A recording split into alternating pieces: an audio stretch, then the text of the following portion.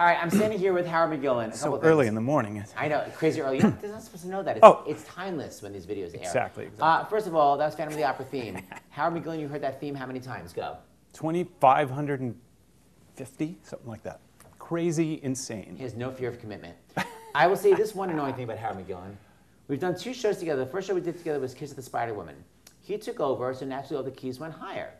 You know, when he was singing, it's fine, I learned it. This is true. It's playing in the pit. However, there was a song that began like this. It's like a big piano solo, terrifying. Well, guess what? He decided to transpose it up a half a step. Yet, it was a rap song. Why the hell did you have to speak it? We had to do for him to speak. Why did you need the piano part higher for your speaking? Go. Now, I have absolutely no memory of this whatsoever. Was it really transposed? I didn't know that. Yes. I think that... Not since a politician. I have no memory. I have no memory of that. Yeah, I don't recall but that. I can't remember what I had for breakfast, so that's... You know. Okay. He's getting older. My point is this. He's annoying, but I am obsessed with him. Listen to him non-stop on the Edwin Drood cast album. But before we get to the whole Droodness, let's first talk about the time that Howard was on Celebrity Apprentice. Go. I was not on Celebrity Apprentice, but however, almost. Exactly. Well, you know, obviously, doing Broadway shows, you have tons of people come backstage. Everybody wants to have a picture with the Phantom. It doesn't matter who the Phantom actually is, who's playing the Phantom. They just want a picture of the guy with the mask. So Donald Trump comes backstage. Okay, first of all, take that in. And by the way, just go. Donald Trump.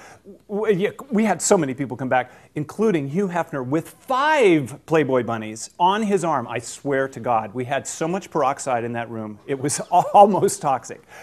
Came backstage, had to have a picture, was not wearing a bathrobe, however.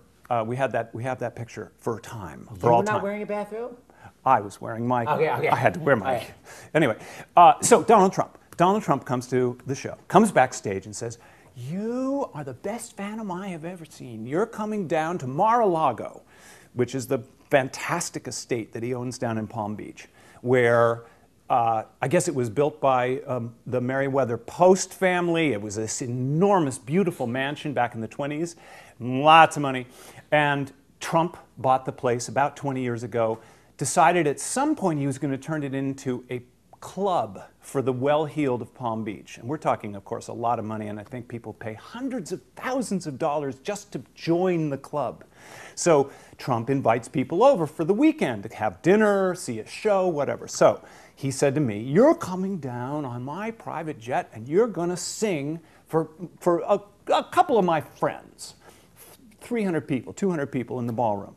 I'm waiting out in the wings to make my entrance." Wait, how did you get down there?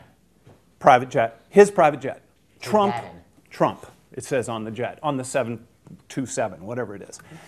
Fantastic. Everything inside, custom built, couches, easy chairs. You know, it's not at all like flying commercial. Coach. No, you're not flying coach.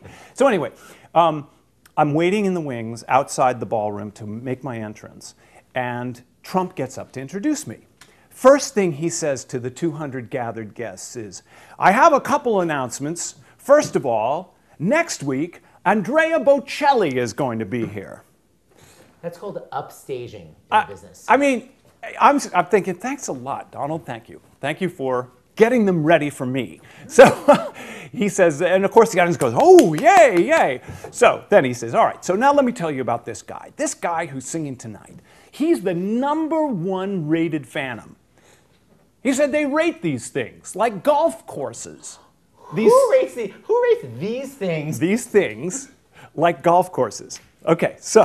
Who's doing the voting? Who says that the surveys? Like, okay, keep going. Right. So he says, this guy's rated #1, even over Michael Crawford. What are you talking about? The rating, anyway. So he says, he's going to sing a lot of Phantom songs. First of all, there's only one Phantom song that I can sing.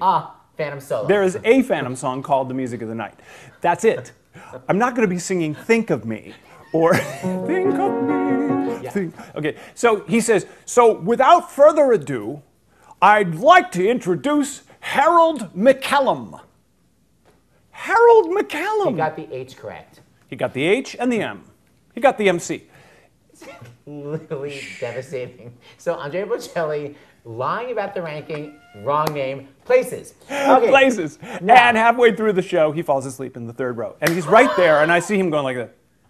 Oh my God. Maybe you shouldn't have sung Wishing You Were Somehow Here. Anyway, the point is, I was obsessed with this one with Harold in college. And what I love is that Howard actually adds dynamics to songs, which most people don't actually do. They mostly just, especially when I'm music directing, like sing out. But he actually loud and soft. So I'm going to show the amazing moment that I listened to all the time when I was in college on my cassette of The Mystery of Evan Drood, where Howard gives us some sassy forte and some piano. You mean you're going to play it back from the album? No, we're going to hear it live. Oh, boy. It's timeless, right? It's really not 11 in the morning. Okay, ready? I didn't say that. You're warmed up, yeah. Yeah. Okay, you ready? So this is the second verse. So remember, I'm obsessed. Rarely do people actually do forte piano. Howard's got it going on.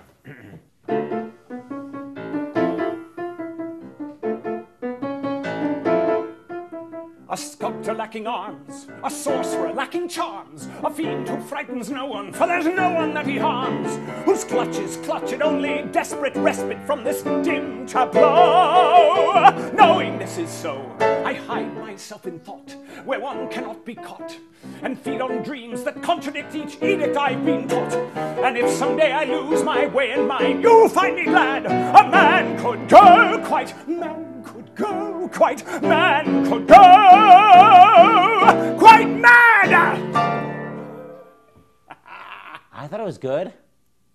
You thought it was good? I thought it was great.